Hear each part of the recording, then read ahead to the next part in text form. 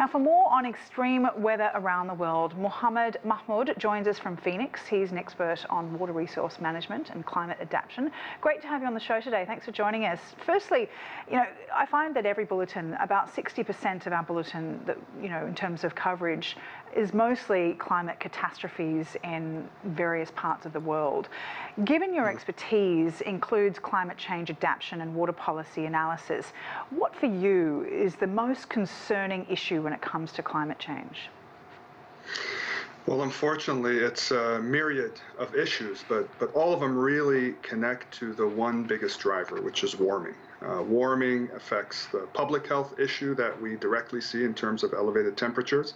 And as you alluded in the front end, it is also the driver of extreme weather, both catastrophic in terms of the cyclones and hurricanes and extreme weather events we've seen, but also other slower moving impacts, such as sea level rise, drought, and even to a certain extent, you could argue dust storms. And what we've seen in different years since we've really noticed this amplification of warming, every year we tend to get something a little bit different in terms of extreme weather impact, but consistently happening over the last number of years. And the United Nations estimates that 70 million people in the Middle East and North Africa alone are in need of humanitarian assistance. These are areas crippled either by current conflicts or in recovery, or not even recovering from conflicts past.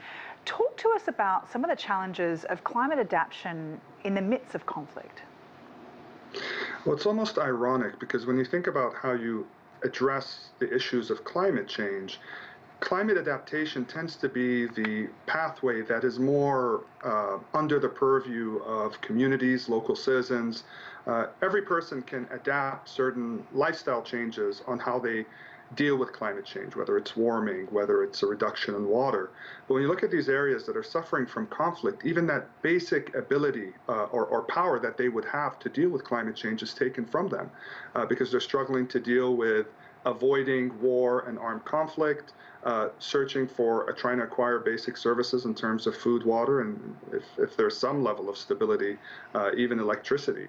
So it's quite challenging because the one thing that you can do, as opposed to say climate mitigation, which is bending the curve in terms of reducing global carbon emissions, you're challenged to address your own climate adaptation capacity because of active challenges. And also, of course, climate change is wreaking havoc on agriculture worldwide, posing a significant threat to global food insecurity, or food security rather. Can you talk to us a little bit about some of these basics that are being threatened, rice, soy, cacao, and how that might look in terms of, feeding the world in the years to come?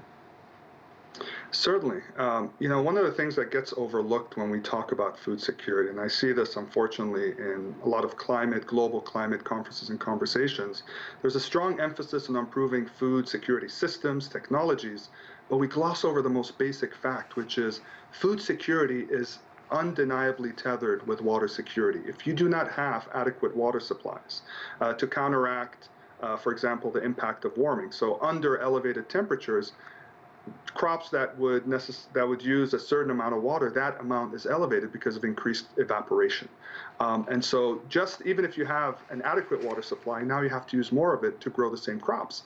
But what's actually happening because of drought, as a consequence of climate change, there is not even enough supply to grow the level of crops that are needed to meet regional, let alone global food security. And that affects different crops differently. Certain crops require more water than others, but across the board, with an unreliable or an inadequate water supply to grow these crops, that definitely has a cascading effect on food security. All right, we'll have to leave it there. Mohammed Mahmoud, really appreciate your time. Thank you.